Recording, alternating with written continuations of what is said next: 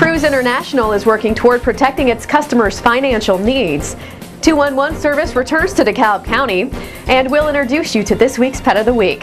I'm Taylor Brooks. These stories and more next on Hoosierhio News Channel. Grab your W-2s and head over to Preferred Auto on Grandstaff in Auburn. We'll do your taxes for free and apply your refund right now as a down payment on a new car or truck. Then we'll match your down payment up to $500. Preferred Auto on Grandstaff in Auburn. Hoosierhio News Channel, leading you into the future of how you get your news. Local, dependable, on demand. And now, the latest from Hoosierhio News Channel. KRUSE International has announced a partnership that will enable them to better protect its customers. The company has teamed up with Chase Bank to provide a system guaranteeing car sellers 100% protection. The program involves the auction company placing the seller's money in a third-party escrow account with Chase Bank. Lawsuits are still pending against the owner, Dean KRUSE, including one by Hillcrest Bank, claiming he owes $6.5 million, and another saying KRUSE is in default on a loan for $7.8 million.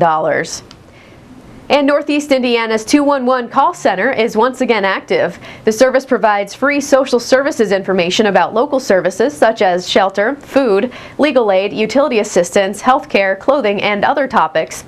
The line is active 24 hours a day and for free, and is able to connect with 2,000 service agencies in 10 counties. INDOT is looking for ways to relieve congestion on I-69 near the DuPont Road interchange. The department has hired surveyors to inspect the land north of the DuPont Road exit and examine possible ways to improve the traffic flow. Rush hour is the main concern, according to INDOT representatives. They say that by 2030, traffic will more than double in that area. Survey work will continue over the next few weeks, and at that time, more ideas will be considered.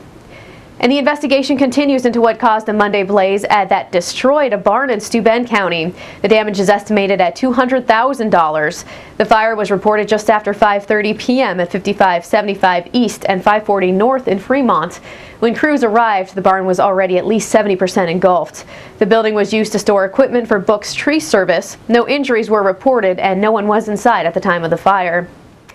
And game day at the Hope Community Church in Bryan will be this Saturday. You can support children with autism and other disabilities and at-risk youth while enjoying great food, raffles, games, and activities. The event runs 10 a.m. till 10 p.m. and any size donation is greatly appreciated.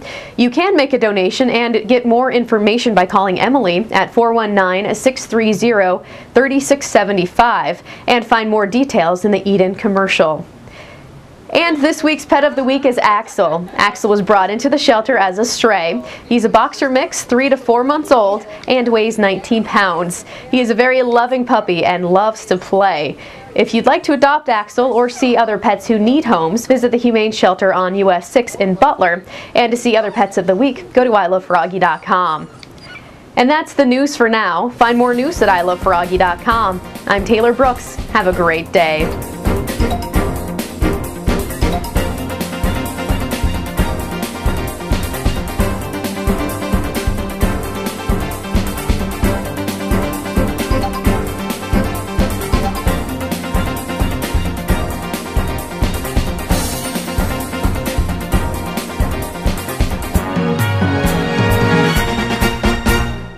But you approved me for a car loan 2 years ago. Times are tough. We've had to tighten up our standards. Do you approve any car loans? Let's see. But here's some great news.